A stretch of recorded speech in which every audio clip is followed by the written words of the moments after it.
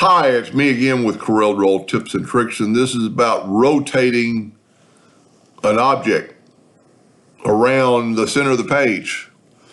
If you've watched enough of my videos, you know that I bring in indexing lines, and I have indexing lines in the center of the page, and then and sometimes I have troubles snapping to the center, and I always have to double click to make sure it's there. And most of the time it is there, and we can rotate it 15 degrees and so on and so on. I am going to delete this star, so I'll start off with a new one, and I'm going to take away the indexing lines.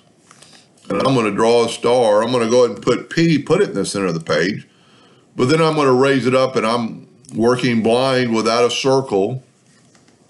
But if you open up your Windows Docker's transformation or transform and go to your rotation, and I'm going to rotate it 15 degrees at 23, and if you hit apply, that's what you get, because that's what I ask it to do.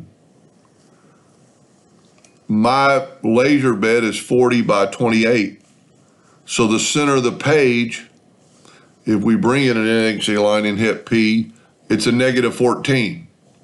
If we bring in an indexing line and hit P, it's 20.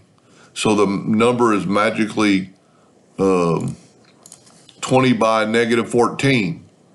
So instead of worrying about all that, I'm trying to delete I can just turn them off.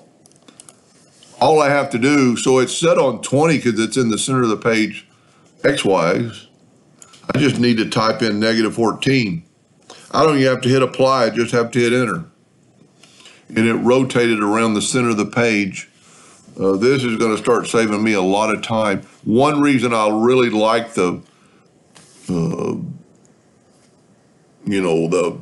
rotation or this, because you can change, you don't have to control D and make duplicates, and, all you need is to figure out your angle. And, if you made it 10 degrees, and so 10 degrees would be 36, and we need 35. Now these are going to be touching because they're too close together, but I actually needed to back up here. So let's make this thing taller. I'm holding down the control button to put it further than the center of the page, but I'm going to still put negative 14, 10 degrees at 35 times, and I get 36 stars. Pretty slick. I hope that helped a little bit. Thank you for watching.